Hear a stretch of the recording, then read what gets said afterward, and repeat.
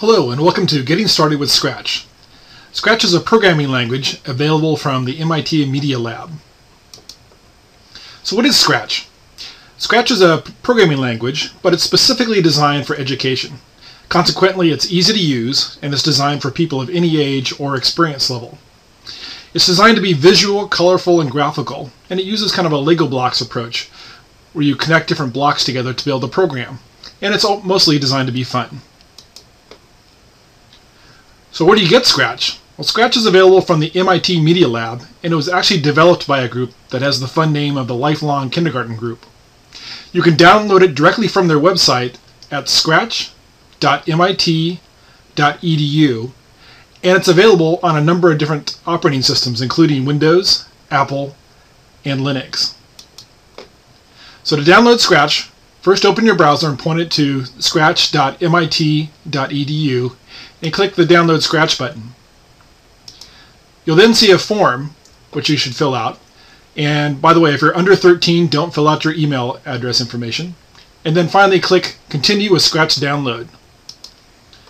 This will take you to a new screen where you can choose which one of the operating systems you want to use. Just click on the program to download it to your computer. After you download and install Scratch, you can start it by double-clicking the desktop icon or by clicking the program from your Start menu. So let's get started. When you first start Scratch, this is what you'll see on the screen. So you'll see the little Scratch character, and Scratch tends to call this a sprite, although I tend to call it an actor. And the actor works on a stage, this big white area here. This empty area is where we're going to write a script, and we create that script using the functions shown on the far left. So we can change how the actor moves, what he looks like, the sound he makes, control various functions, and then there's more advanced capabilities that I'll talk about later. But let's do something really simple. So let's say I want the actor to move on the stage. So I'll come over to Motion, and one of the functions I have here is move 10 steps. So what I can do is just click my mouse and drag it over here to my script. And by default it says move 10 steps. But let's say I wanted to move 100 steps. There, I've just written a program. Now the great thing about Scratch is you can build things and test them and you don't have to worry about hurting anything. So if I want to try making my actor move here, all I have to do to run my program is click on it. And if you notice on the stage, my actor's moved off the stage. So I'm just going to drag him back on here for a second. So I don't want to move it all the way off the stage. So let's say that every time he moves 100 steps, I want him to turn 90 degrees. So in this case, I'm going to turn clockwise or to the right. And to make it 90 degrees, I just change it to 90. And there, again, if I click on it, I can make him move 90 degrees. Now if I want him to move and then go 90 degrees, all I have to do is drag this block into this block and see how it lights up, and it will automatically snap together just like Legos. So every time I click on it, my little actor will move 100 steps and turn 90 degrees. And again, and again. Now instead of having to click to have him do that every time, I can control how he does that. So here's my little control features, and I'm going to grab a block here called repeat. Now repeat says how many times I want to do something.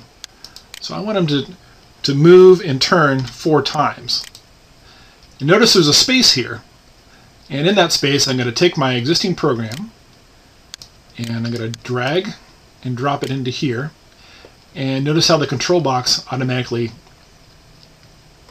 surrounds the function that I created. So now let's watch what happens when I click on that function. Gotta look fast because he moves quickly. That's probably too fast. So let's make a modification to our program. Now in order to grab this little piece, again I just click and drag. Notice I can just take it right out of there. And I'm going to put a little function in here, so I'm going to drag this one down.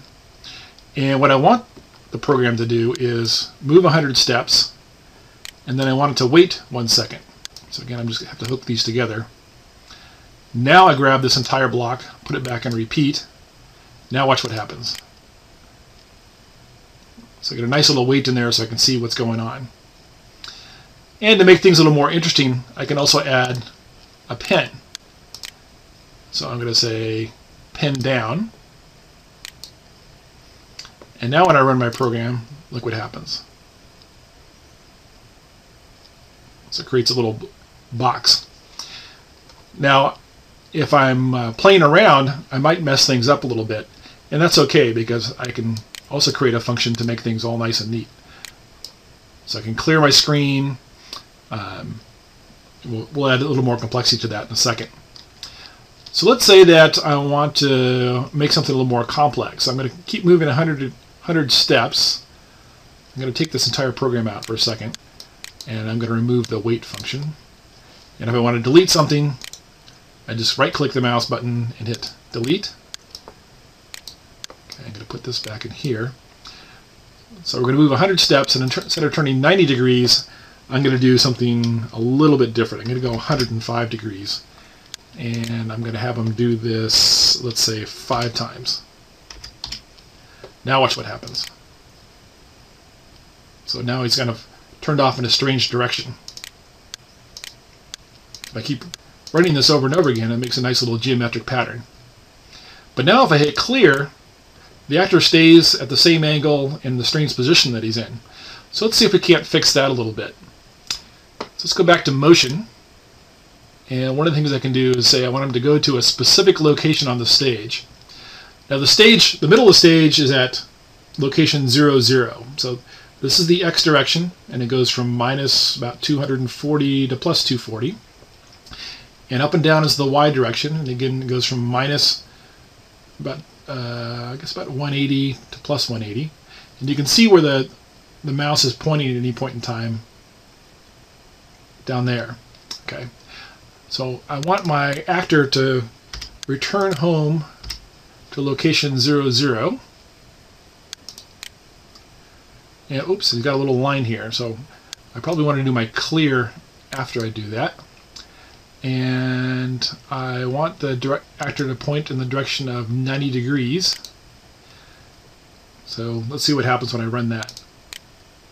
And so he's back to normal. So I can run my function as many times as I want, and always return home. I can also clean up my script just by, again, right-clicking on the mouse, clicking clean up, and it'll make everything nice and pretty. So again, this is my actor or my sprite. Back here is the stage. And down here it shows you the different actors that are on the stage and the stage. So instead of a boring stage, it's all just a plain white field. What I can do is change the background. So I've clicked on stage, and again I can write a script for that if I want. But I'm going to go over here to backgrounds, and I'm going to import a picture from those available inside Scratch. So let's add something from nature, and let's give it a desert scene. And now I can go back to my sprite, go back to my scripts, and I can run my little function there. And again, I can clean up afterwards. Now you can also change the sprite or add a new one if you like. So for example, on this one, I can delete this actor, and notice it also deletes the script, so remember that. And I can pick a new sprite from a file. So for example, I can pick one of the animals. So let's say that I really like buffalo. So there we have a buffalo on our stage.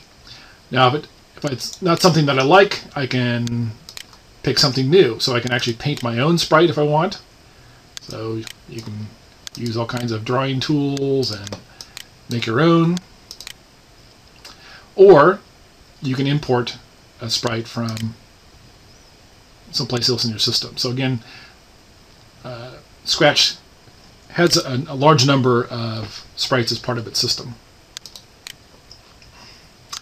And that's kind of a quick and dirty introduction to the Scratch development system.